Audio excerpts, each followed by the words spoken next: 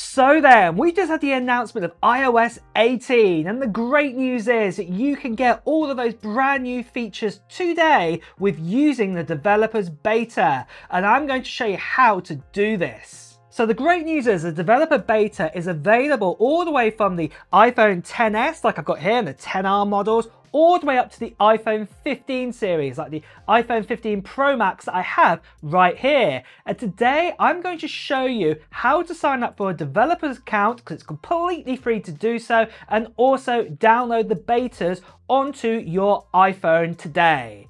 The only thing I want to say here is a word of caution, guys. If you're downloading a beta onto your iPhone, I would definitely make sure that you back up your devices. And the way to back up your devices for betas is that you do need a Windows computer or a Mac or a MacBook like we have right here, and you'll need to use the actual MacBook software or the Apple Music software, also known as iTunes, to do this. And I'm going to show you how to do that too. But first of all, let me show you how to sign up to a developer's account first of all. So what you want to do is you want to go to this website we're on at the moment, what is developer.apple.com. So I'll put that as a link down below in the description of this video. That is all you have to go to. So you just have to go to developer.apple.com, and then once you're there, you just have to click on account here. And if you're already signed in, you will see this page here. If not, all you have to do is you just need to sign in with your iCloud account. So this is the same account that you've logged into, say, on your iPhone right now or your iPad. Same account, just sign in on that, become a developer, and you get to this page. You don't need to buy a membership or anything like that. You just need to get to this page that you're seeing right here, and it is easy as that. So once you have your developer's account all set up, what we can do next of all is actually back up our iPhones on the current sort of software that they're on now. So if you're on iOS 17, make sure you're up to date on the latest version of iOS 17 right now on your iPhone. So do that first of all, and then after that, you can connect it up to your Mac or your PC via a cable. So with the iPhone 15 series, this will be a USB-C to USB-C or USB-A, and then with an iPhone, you need to do this with a Lightning to USB-C or to a USB-A end. It doesn't matter which, as long as that you've connected both your phones or one of your phones up to your actual MacBook or your PC, that's all what matters. And also that you need to make sure that you have the Apple Music app, what's also formerly known as iTunes, either on your Windows PC or on your Mac. If this is the first time you've connected, say, your iPhone to your Mac or your MacBook or Windows PC, you may get a message like this. All you need to do is just press allow. What you may also get is a message on your phone to say trust it. So we want to press trust on this. And then after this, it's going to ask you to type in the device passcode to do so. And this might be a password or whatever. Put this in, and then this will allow the communication between your iPhone and also your Mac or PC.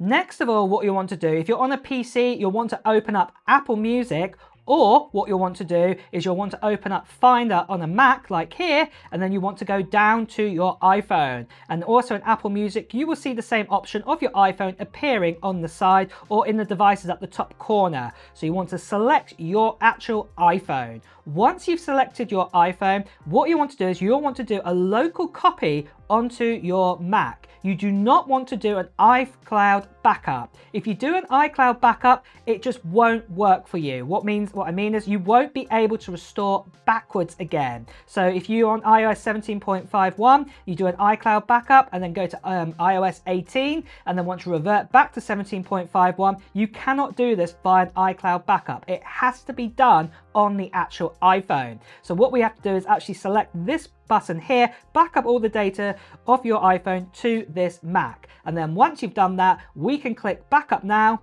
and then what we can do is we can leave this run, and if you do get a code option or password option on your phone, put it in again and then leave the backup run.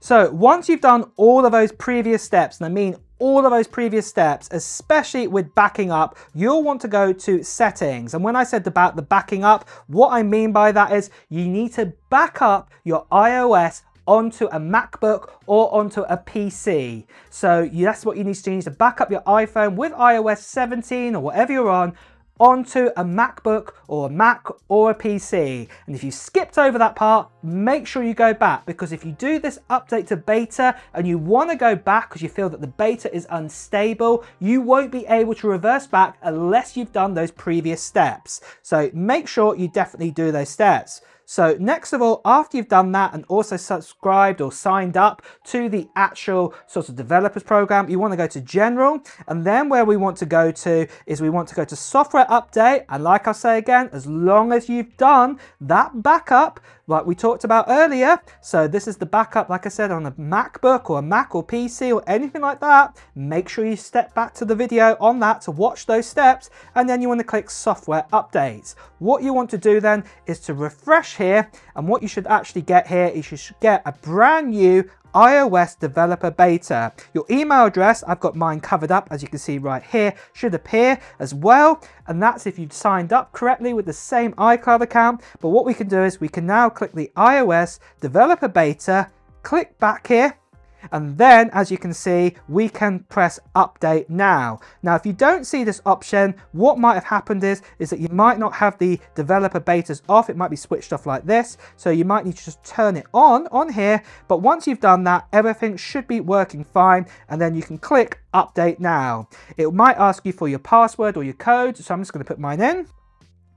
And then after that, what will happen, it will start to download iOS 18 beta onto your iPhone or onto your iPad, and you can leave this run now, let it finish, make sure you have enough juice on your iPhone, like I'm at 100% at the top here, or leave your charger plugged in.